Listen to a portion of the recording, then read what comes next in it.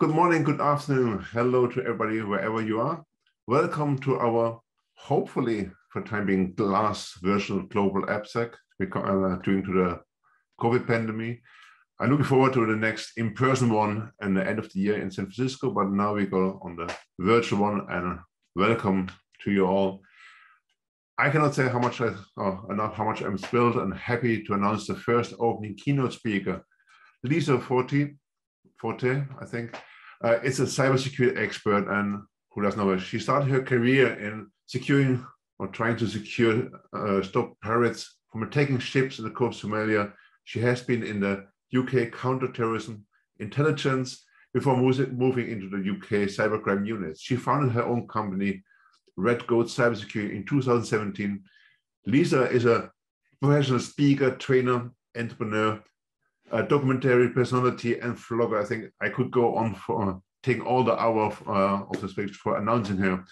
She has, she's an expert in risk management, insider threats, and social engineering.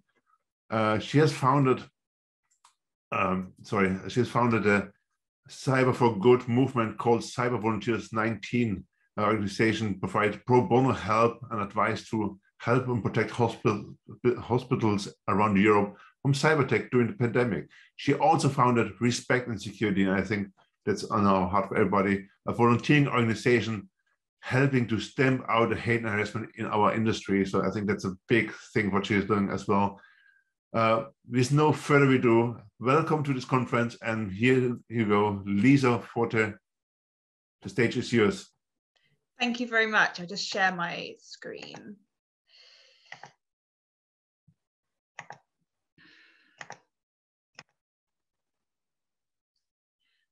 Hello, everyone. Welcome. I'm Lisa Forte.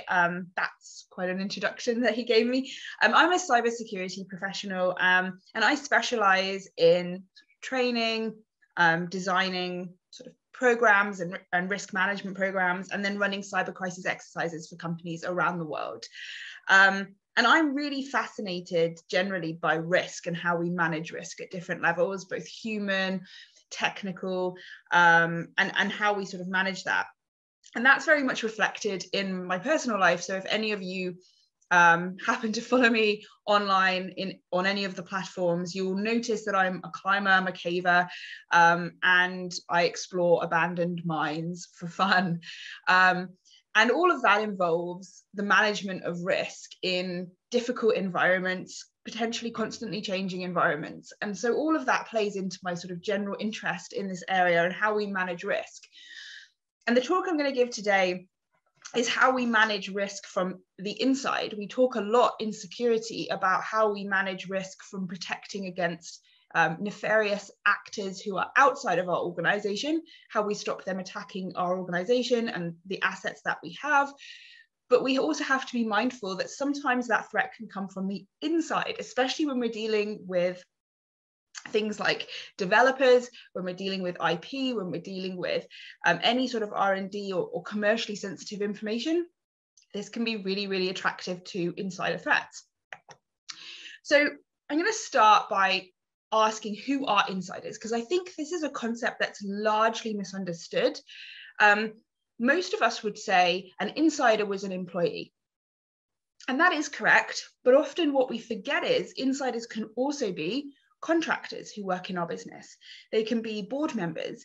They could be suppliers who maybe have a lot of access into the company and into the business. They could be interns or volunteers as well who work, again, inside the business. An insider is just somebody who has been given authorized access to the things that the company does. That's all it is. And they can actually pose a really substantial risk to the business, potentially, because they have not only been given the access legitimately to, for example, source code for something, or intellectual property, or a chemical formula for a drug, or whatever it is the business does.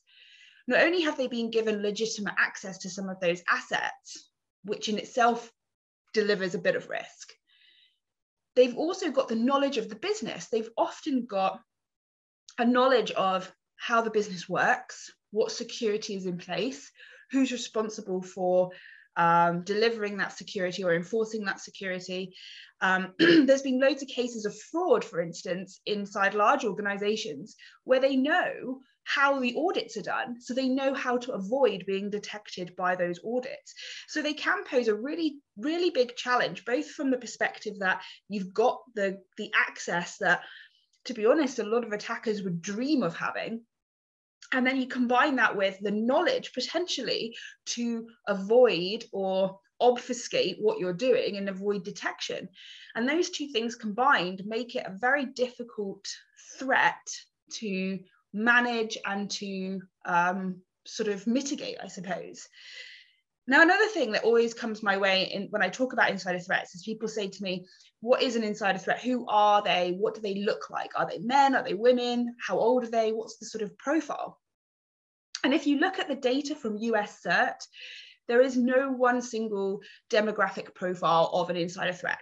We have seen every possible gender, age, race, religion, everything becoming insider threats. So there's no sort of one profile of person. It's not more likely to be an older person or a younger person. It very much depends on job role. And I'll come on to that in a moment when I talk about the different types of attacks that we see from insiders. So the first thing I want to tackle is the difference between an unintentional insider and an intentional insider. And from an unintentional perspective, we're talking about people who maybe make a mistake, who click on that link in a phishing email, or who are maybe negligent in something that they do, or they send something to the wrong person, or they're reckless in what they do. In all of those situations, they don't intend to cause harm to the organization. They don't intend to steal something. They don't intend to commit fraud. It's an accident, a mistake. I actually don't like calling people insiders who have made mistakes, insider threats, because I sort of feel that it puts a really horrible sort of title on someone who's essentially made a mistake, which is something we all do on an almost daily basis, or something I do on an almost daily basis anyway. However, these people are unintentional. They are just going about their daily business, trying to do their job, and something that they do causes the manifestation of a risk. We're not going to talk about those kinds of people in this talk. We're talking about the other type, which is intentional insiders. So these are people who within the organization, whether they're a contractor, an employee, a board member, whoever it is, they intend to do the thing they do. So this could be intentionally taking sensitive information. This could be intentionally planting a logic bomb or creating a backdoor. All of these things are done with intent, and that's the topic of this talk today. Now, people often also use the phrase malicious insider, which is also really misleading, because malice is one motivation for doing these things, but it's not the only motivation. Intentional insiders intend to do what they do, but they don't necessarily do it because of malice. Sometimes they do it because they're in a really difficult financial position, and this is a way to make quick money to pay for a health bill or to do something like that. So they're not malicious, they're not being malicious necessarily, they are doing it for a different reason. So we see money being a motivator, fear, blackmail sometimes revenge and malice. There's a whole spectrum of reasons why people do these things.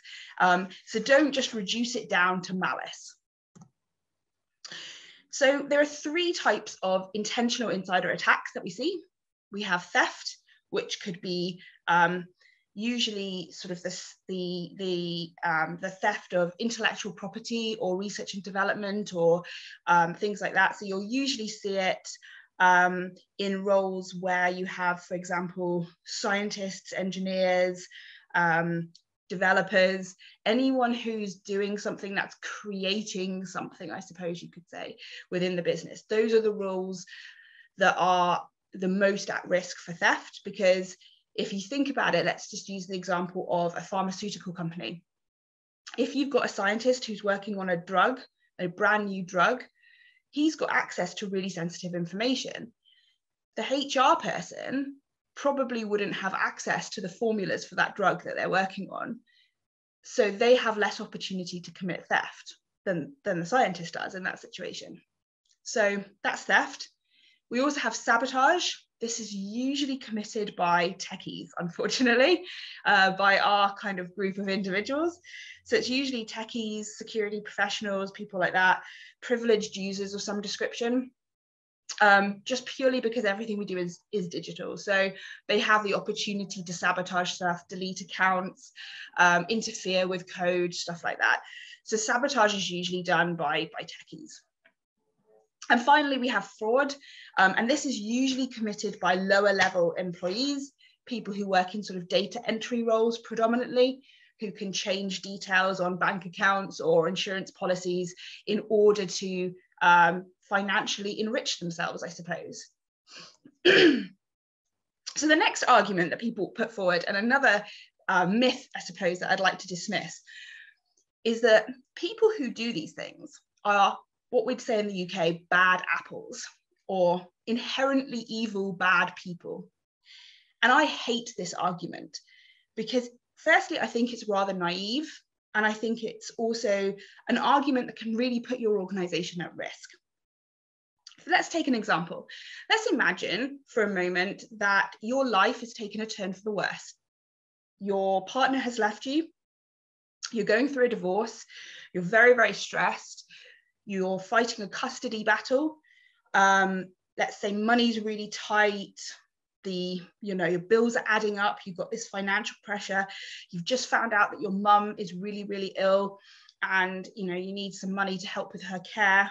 You can't even really afford to run your car at the moment. You're in a really difficult situation. And at work, your manager is just not a nice person. They're really difficult. They're making your life hell. Then they're putting up all these barriers to your job. You thought you were going to get this promotion, but it gets given to somebody else who's nowhere near as experienced as you. If you imagine being in that situation, you're probably pretty close to breaking point. You're probably feeling pretty isolated. You're probably feeling pretty desperate. You're probably feeling really disenfranchised with your life and with the things that are happening. And let's imagine that a foreign competitor to your employer contacts you and says, well, here's 10,000 euros as a golden hello. Come and take a job with us. Just bring along some of the code you've been working on. Bring along that report you've been working on, and we'll give you this money. All of a sudden, when you're in that desperate situation and things are really, really bad for you, that looks attractive. That looks like a good option. That looks like a life vest to get you through this difficult time. And this is the problem. We reduce it down to these people are evil, but more often than not, and in almost every case I've looked at, the people who do these things have been in a difficult situation. And it's just sort of snowballed to the point where eventually they do this. So this has become such a big problem. People being contacted online, usually on LinkedIn, but not just on LinkedIn, and encouraged to give information over about what they're working on or share things they shouldn't share. And it's become such a big problem that in the UK, MI5, one of our intelligence agencies, worked with the Centre for Protection of National Infrastructure to develop an app, which you can download from the App Store, which is all about educating people how to spot suspicious profiles online, how to make sure you're not handing over confidential information. MI5 claim that over 100,000 Brits have actually been targeted in order to get confidential information on what their company is working on. And fake profiles are so easy to make online. You can quite easily make something super convincing that you look like a recruiter or an HR professional or whoever it is. And you can contact people and try and get information about their business and what they're working on and what the sort of projects are that they're working on. For example, in the first quarter of 2020, Facebook claim that they took down 4.5 billion profiles just in the first quarter that were fake. In that same time frame, LinkedIn claimed they took down 7.3 million. Twitter estimate that between 5 to 15% of all of their accounts are fake. So this is a really big problem. And this is a problem that as a society, we're going to have to really look at tackling, because some of these attacks can be really convincing. And I'm going to tell you an example of how some of these things could manifest. So this gentleman, we'll call him Rob, is a scientist, let's say. He works in this company. He's a really good scientist. He's been going through a bit of a difficult time. He's been having a divorce. He's, you know, it's in the pandemic. He's working hard and he's a bit lonely, like a lot of people got during the pandemic. And one day he posts on LinkedIn and someone comments on his post. And this person is a woman. And she asks a question that says something about the nature of his post. So he's really intrigued and he replies back to her and he decides to send her a direct message to explain further what he was meaning. So he writes this direct message to her and they start a back and forth. They start talking about science. It turns out she's a scientist as well for a different company. They start discussing all sorts of things and the relationship turns a bit more romantic, let's say. They become really close friends, a little bit romantic relationship going on. And she starts asking lots and lots of questions about his job. He's working on a very, very sensitive project at the moment. He works for a big company in a lab, and she's asking lots of questions about what he does. And he's really flattered. So he's sending her lots of information. He's telling her lots of stuff that he's working on. She wants to see what he's doing and wants to discuss the science behind some of those things. And obviously, he's really flattered by this whole process.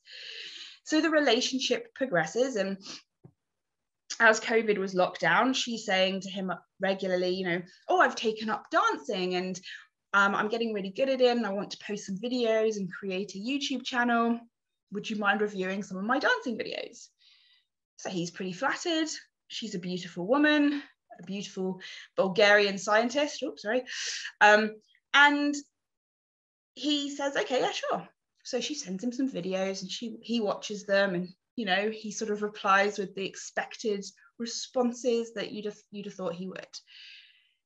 And then one day he's at work in the office and she says to him, oh, you know, I'm about to upload this new video.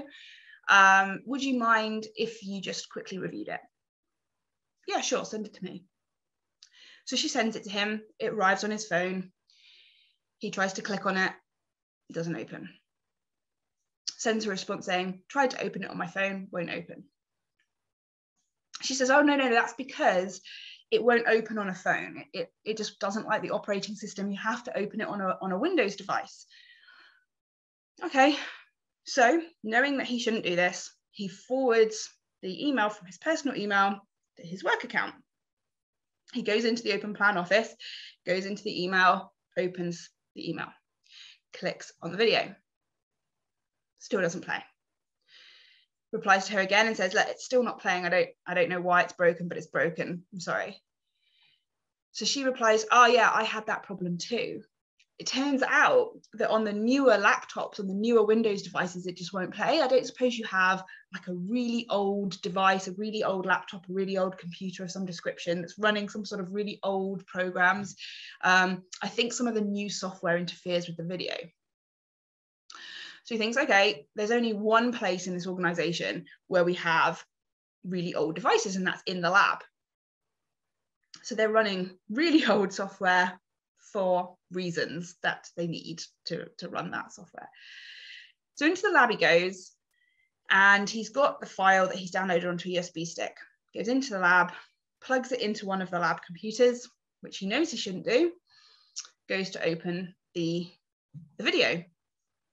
Still doesn't open. So at this point, he's getting frustrated and he said, look, I'm really sorry. You know, I've tried to open it. I've done it in the lab where we're running sort of really old Windows software and it's still not opening. I'm sure it'll be great. Just post it on YouTube. I'll watch it later. And it turned out that the video was a little bit less MP4 and a little bit more malware. And thankfully, the company discovered this and no damage was done. But this person had managed to convince him to break security rule after security rule after security rule. And he intentionally, knowingly, did all of those things because he met this person and he thought he was reviewing a video that she was wanting to post online. So insiders are valuable. I mean, if you think about what I just told you, that example, it's very common that they'll get you talking about your work, and you'll be quite happy to do so because you're relatively flattered that someone is that interested in what you do. They'll ask for proof of things that you're working on, documents, files, things like that. We've seen people who have actually managed to get confidential reports screenshotted and sent to them as well. And I think there is a social engineering side of it, which I won't go into, which is the people who are creating these fake profiles, contacting you under a pretext and getting you to hand over information or to do something. But you have to also see that from the insider perspective, these insiders are breaking security rules, passing information they shouldn't, being sort of, I guess, lured into the promise of financial enrichment or whatever it is. So insiders are incredibly valuable. Now, in security, we love a kill chain. Kill chains for everything, every type of attack. Let's map it out like this.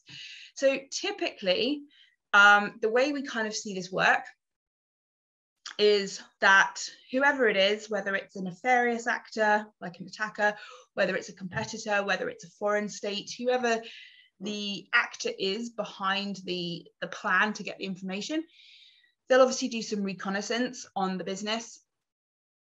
Maybe they'll have targeted specific businesses, especially for theft, specific businesses that are developing really interesting software or developing sort of really interesting engineering projects, or the vaccine, for example, during COVID. There'll be a first contact. So it will usually be something pretty innocuous. It will be something a bit, usually quite friendly, nothing massively to raise any alarm bells. Over time, they will build some rapport with you to make you think that they are a recruiter or whoever the pretense is that they're coming to you from. Then they'll usually test that rapport. So they'll ask you for something really little to just see whether you'll do the thing that they're asking you to do. Then they'll do the attack, so the execution of the orders, what they actually want to achieve, which from this situation is usually to steal information. The other insider attacks are a little bit more personal, and we'll come on to those in a moment. But from a theft perspective, usually if you're looking at sort of corporate or industrial espionage, or you're looking at state-based espionage, this is usually to steal information. Sometimes it's to sabotage the company as well, but that's usually pretty noisy.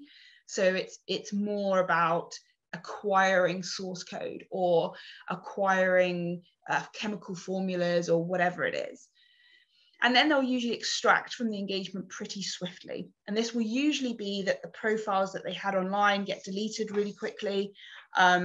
Sometimes they'll have a whole story of why they need to sort of disappear. And that's usually done so that they can re-enter again and contact you again later on if they need to. And sometimes they do genuinely offer people jobs, give them money to steal the information. And then those jobs do in fact exist and people go on and do those jobs. So it's not always that it's all a lie, but it's definitely got some intent behind it that perhaps you didn't realize. So some of the things that we see as like the approaches or the reasons why people might approach you, especially for theft, specifically to get you to take something from your company that you shouldn't take and give it to somebody who shouldn't have it for whatever reason. So we often see this from recruitment is a big one. In fact, in the MI5 campaign, they talk a lot about recruiters, people claiming to be recruitment consultants or HR people in a company who are recruiting you. I have actually had some conference invites where people have invited me to speak at events. And let's just say that some of the invites have been incredibly suspicious. I've had a few friends who've also had this happen to them, where they've wanted information on things that you just suddenly think, this is a bit weird. I'm not sure this is a real conference at all.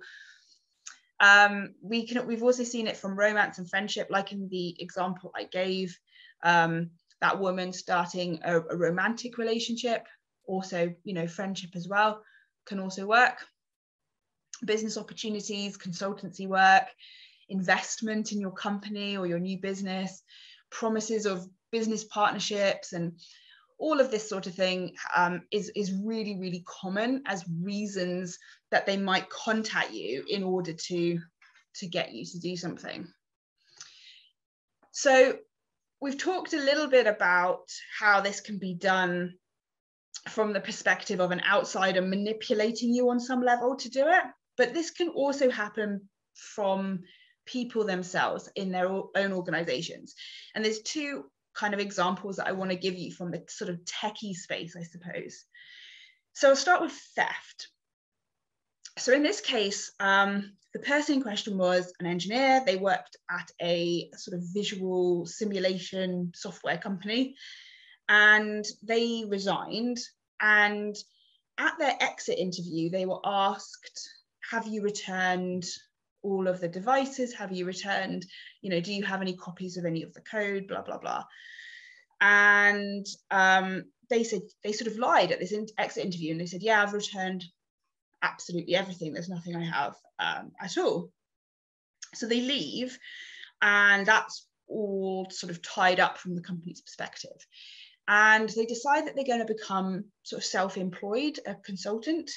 And it turns out that actually they had stolen the source code for this new product.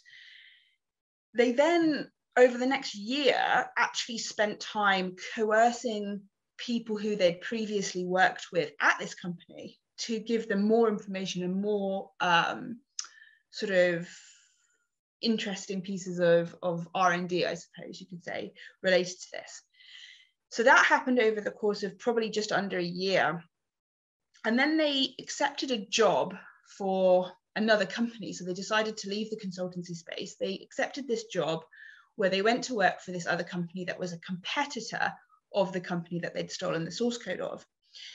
So they go and work for this company and obviously develop this stolen code into another product. And they go to this conference, and this company that they're now working for, they do this big launch of this product. And it just so happened that representatives of his previous employer were at this same event and saw that the product that they were launching was 100% a stolen product from their company, put two and two together and went, oh my God, they've stolen all this stuff. So in this particular instance, actually, the company was really lucky because they actually reported it to the authorities, and they actually found evidence that this individual had stolen this source code, and then they'd taken that and given it to this competitor, developed this product, launched it. The whole sort of chain was proven. And they got, I think it was $10,000 fine, and I think they got 2 years in jail as a result of it, this individual. So in that particular case, in some ways they were too noisy about it, maybe with the launch, I don't know, but they got caught. And this individual actually was put in prison for it. So it is a crime. We have to be aware that that is a crime. And sometimes companies do actually have the ability to prove that someone has stolen these things. So that's theft. That's stealing of something. In some ways, sabotage is harder to understand. And this often happens because most of the situations with sabotage happen because someone is angry with their employer. They're disgruntled. They are usually either planning on leaving or actually handed in their notice. And they want revenge. Sabotage comes from a feeling of anger, a feeling of sort of beyond discontent, really, disgruntlement perhaps, and the need to sort of exact revenge on this employer that you think has done something bad to you. So in this case, there was a software developer, and they actually were terminated from their job for poor performance. And they left the company, and they actually got a job, their next job, with a subsidiary of that same company, which was a bit odd. And that was about a month later or so. But what had happened was the company that had fired this person hadn't deactivated his accounts. So he managed over the course of a few months to access, I think it was something like 30 odd user accounts.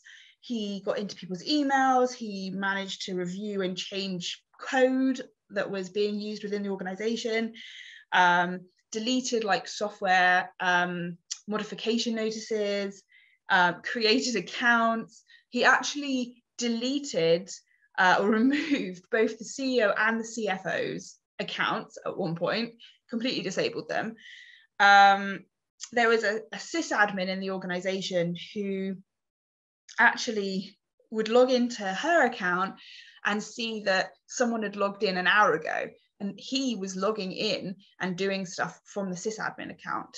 So he had all this access, and they hadn't disabled any of it. They hadn't changed anything. And he was really good at deleting logs, hiding what he was doing, and sort of just generally being a nuisance.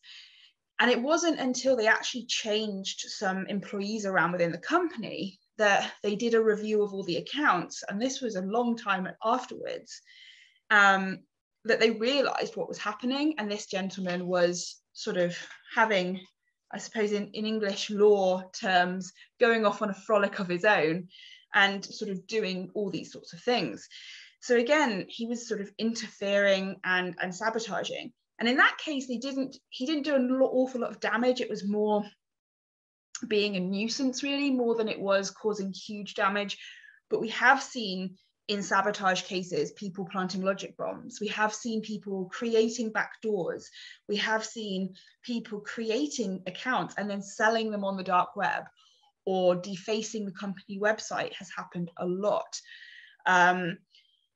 So we've seen a lot of these things happen. And again, like I said at the very beginning, because all our businesses are run digitally now, almost all the cases involving sabotage are techies, because we are privileged account holders. We are pretty much the only people in the business who could really do a lot of damage when it comes to sabotage. And if you think about it from your own roles, if you wanted to sabotage the organization, there's a lot of ways you could do it that would be hugely damaging. So those are sort of a few more examples, I suppose, of how insiders have, as I said at the beginning, the access to the crucial things. So account modification, codes, IP, all of the sort of crucial systems, applications and assets that a company might have. Insiders have access to those legitimately. They also have the knowledge of how to hide things, so especially techies, especially people who work in IT security. You know how to hide your tracks. You know how to cover things up. You may even be the person responsible for spotting these things. So you have an ability to cover your tracks very easily, which an outsider doesn't have the same capability as an insider for doing that. So insider threats can be a huge, huge problem. And specifically, they are a massive problem for any company that's working in sort of a high R&D space. So things like businesses in the new economy markets, so anything to do with technology, but also sort of scientific-based industries as well, especially for theft, really very vulnerable to insider attacks. So what do we do? Well, one of the kind of key things that I've been working on recently is developing an awareness of everybody into creating insider threat programs and feeding into insider threat programs. So in the US, they tend to be a little bit more advanced on this concept than in Europe and the UK. But we should all have insider threat programs operating within our organization, just like we do for all other elements of security. And I argue that there's 4 elements that need to go into that insider threat program. The first one is training.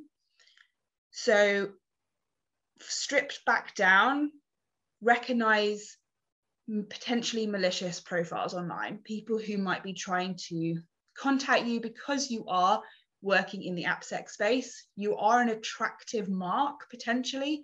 You're going to have access to things that are interesting, that are valuable, financially valuable. So because of that, you have to be a little bit more aware of what potentially malicious profiles might be like. So if you have an opportunity, go and download the CPNI app. It's on the App Store, free to download, was created by MI5 and CPNI. Go download it and just go through the training program. It's really quick, really easy. It gives you a bit of an idea of what these profiles look like. So training is really good to make sure that we're aware of what this sort of thing look like. But also if you're having a conversation with somebody online and just look at the way the conversation is going.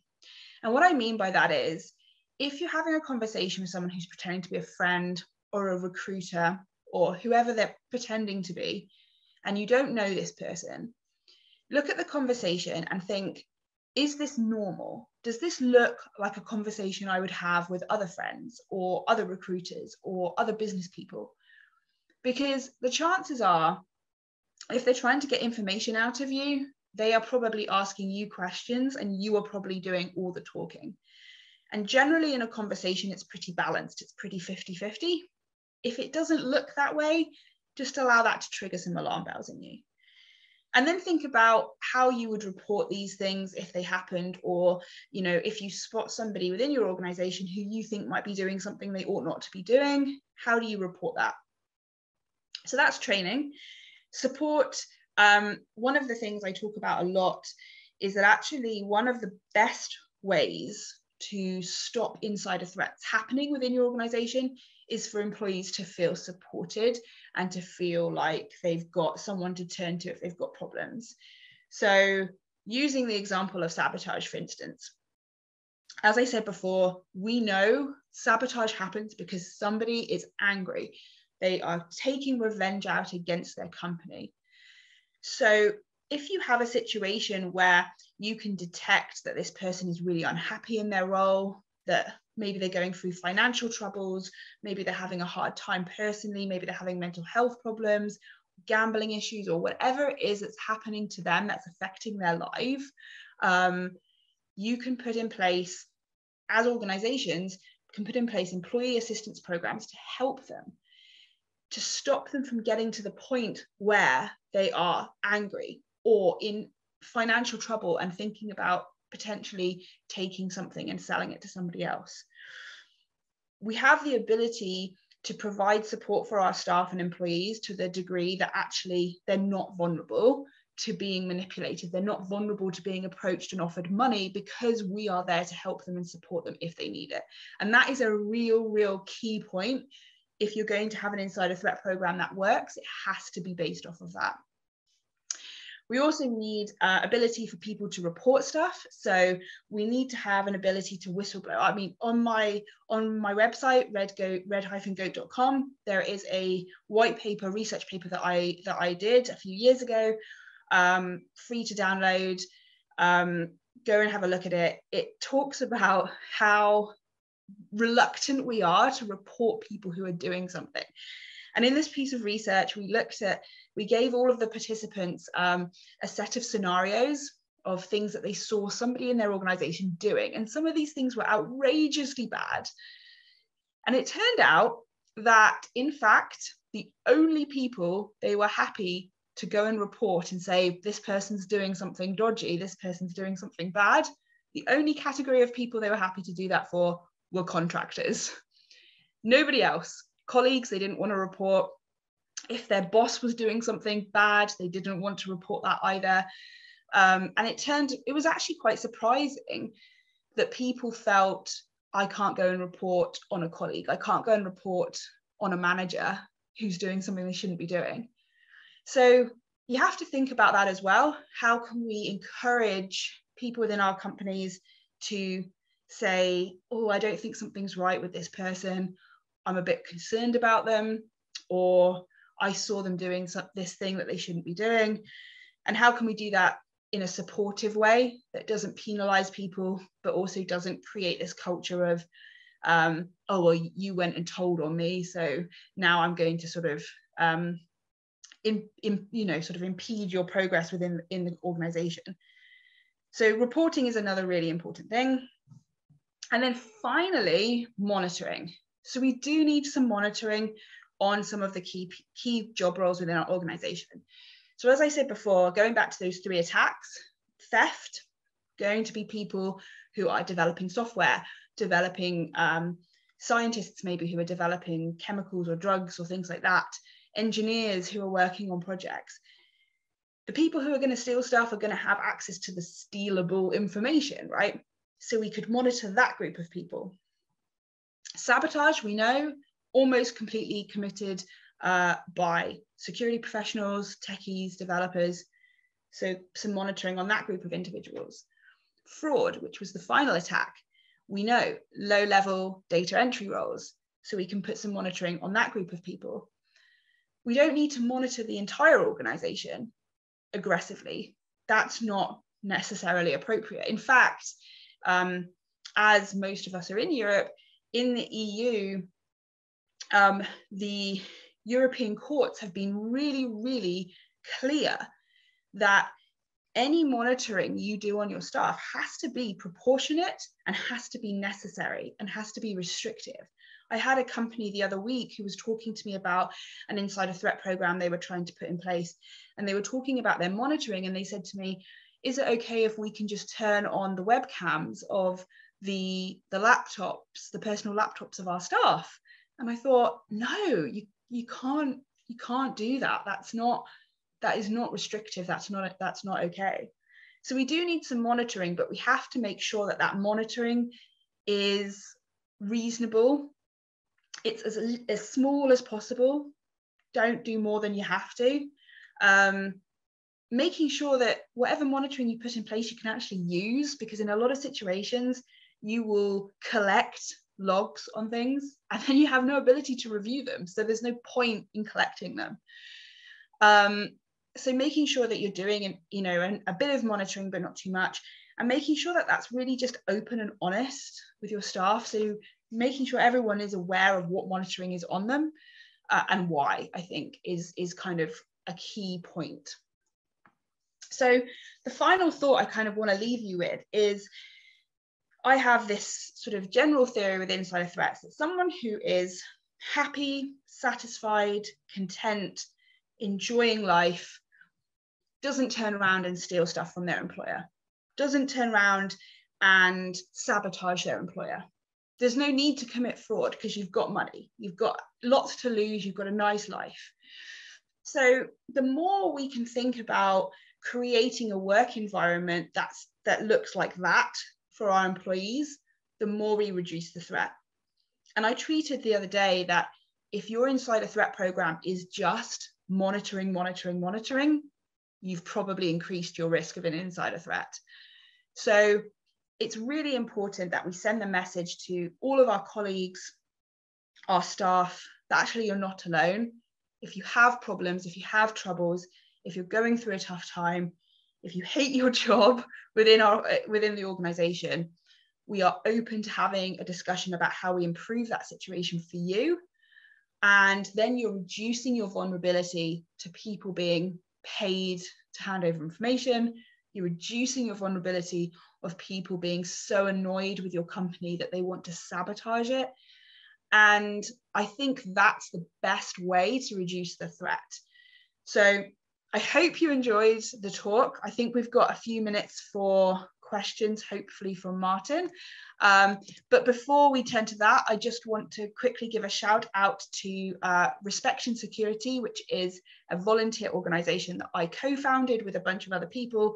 And I really recommend you go and check them out, follow them, participate in the discussion. It's a voluntary organization we created to try and stamp out hate and harassment in the sort of tech security industry. And there's loads of initiatives there that you can get involved with, but it's all about trying to stop bullying and trolling and all of that sort of thing that goes on in our industry, sadly. So please, please go and give them some support. It's a really important message. Thank you. I'm waiting for Martin. Thank you so much, Lisa. Really great presentation, as expected. And yes, we have several questions. First one, I want to ask, how common are those insider threat attacks? I think intentional insider threats they're not hugely common, thankfully. The problem with them is when they happen, they are really, really, really serious. So it's one of those things that they don't happen a lot necessarily, but we've seen it with Tesla, for example. They had a really bad one not too long ago. We've seen it with lots of other companies that have had this sort of thing happen. They are usually really serious and actually really publicly embarrassing when you have to say, yeah, that was one of our developers that stole that, sorry. That's a really embarrassing thing for a company to say. Is there also types of companies that are more vulnerable to those attacks? Yeah, I'd say probably companies that operate in sort of new economy markets. So tech companies would be really vulnerable because it's such a high R&D space. We're developing new stuff all the time. The other one that I've seen recently actually is the gaming space as well. So people who are working in developing sort of PlayStation games and things like that, that's actually a really aggressive market where people are getting paid a lot of money to hand over things they're working on. Okay. Another question is, as you mentioned, for the threat or tampering with code, the question is, what is the share, I think, the split of internal threats versus external threat when it comes to code tampering, theft? From what have you seen during your assessments? I think largely the threat generally comes externally. However, as I said before, in a lot of these situations, sometimes it can be quicker and easier to get in via social engineering by talking to somebody who works in the company and getting them to hand over information. And again, it comes back to that position. So there was a gaming company recently, I forget what the name of it was, who had this situation. And it turned out one of their developers was a pretty young person. I think there's been a lot of talk in the gaming industry about how overworked people are who develop games. And this particular person was not at all satisfied with their job, was hugely stressed. And I think they were paid 40,000 euros to hand over a little bit of information of what they were working on. Now, this person, I think, was like 26, 27. They were really young. 40,000 euros is a lot of money. It's a lot of money if you think you're not going to get caught, right? So they did. They handed it over. And I think, you see, that's where the line kind of blurs. It's not necessarily just only outside people, inside people. It kind of, the share of it can sort of, change. But I think, a lot of these things, unfortunately, they're going to benefit competitors. It's not necessarily for organized criminals. It's for people who compete with your company, right? Oh, yeah. Another question is, between the theft, leak, sabotage, or other types of attacks, which one was the most popular in the past 12 months? Theft, big time. Yeah. And I think it's because generally, I don't know if some of you might have heard of this, they talk about the great resignation that's happening now globally, right? Because of COVID and everything that's happened. And because you've got loads of people moving jobs, it's a perfect opportunity to take a few copies of some of the things you've been working on and go and sell them. So I think theft is the biggest problem because also people, it's difficult with the cost of living issues, the increase in gas prices, the increase in lots of our bills. People are struggling for money as well. So if someone comes up and offers you 40,000 euros, it starts to look a bit more attractive, doesn't it? The next second part of the same question is, what are some of the forecasts for the next 12 to 24 months? Some of the forecasts, that's interesting. So I think one of the big problems we're going to have is this hybrid working. I think hybrid working is great for a number of reasons. Like I work in a hybrid working environment. My company employs hybrid working. But I do think the problem is you don't have the visibility as you did when they were in the office. And the problem you have with that is that it does allow people to take copies of things that you might not notice. I had a company the other day who was an investment bank, and they had people working from home, and they said there's no way they'd be able to steal any of these documents and send them out. And I said to them, but they're working from home, so of course they can. And they said, no, it's fine, they can't, we monitor all of it, they wouldn't be able to do it. And I said, well, I can do it by doing this. Take a photo on my phone, done. And then they thought, oh yeah, they could do that, couldn't they? That would work and we wouldn't notice that. So I think that's one problem that we are going to see, that hybrid working does give more opportunity to people being able to do things that they probably might not want to do in an office environment. So I think we will see more theft. I do think that with sabotage, again, there's a lot of people who are going through tough times at the moment. And I think as soon as you start putting all these different pressures on people, food crises, cost of living crises, all of this pressure that's going on different people, I do think we might start to see people becoming more agitated, and that might also go up. Thanks. One more question. As reporting can go the wrong way if people just can report on colleagues they don't like or are competitors in the workplace. How you avoid that problem? So I think you need anonymous reporting to try and encourage people to report genuine bad behavior. But as you say, the other problem is, well, if I really hate my colleague, I'm just going to put in a report to say that she's doing all these horrible things, right? And that's not necessarily true. And that comes down to then your security teams and your insider threat teams being able to go through it and actually establish whether it's true or not. And that it is complicated. You see this happen with policing, right? It's the same sort of thing. And I think, so I think that the way you investigate reports has to be really fair. I think it has to be thorough. It has to be evidence-based. And you have to sort of have those processes in place to ensure that if you do get people reporting on people they hate just for fun or whatever they're doing, you have a process that they don't get disciplined.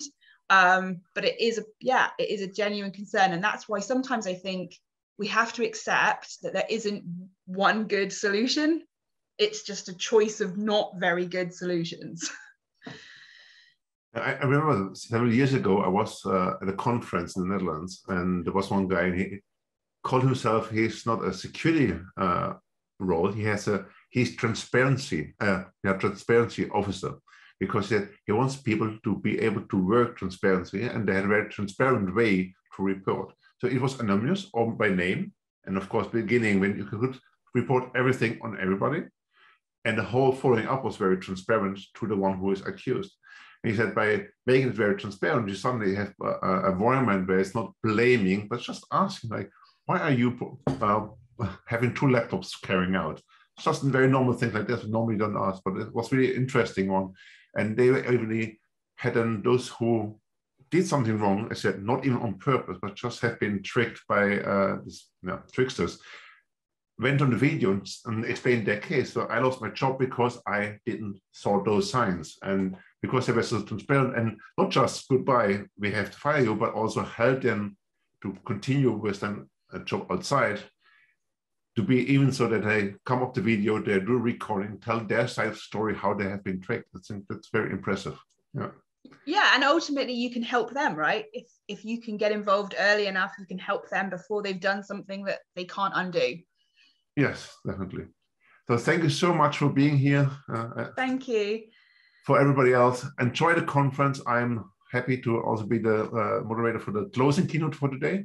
So enjoy the conference. Thanks again, Lisa. And I really appreciate what you do with respect and security. I think that's what we all do, need, respect each other, and have this a happy and joyful, eventful conference. Thank you so much. Thank you very much. Thanks. Bye, everyone.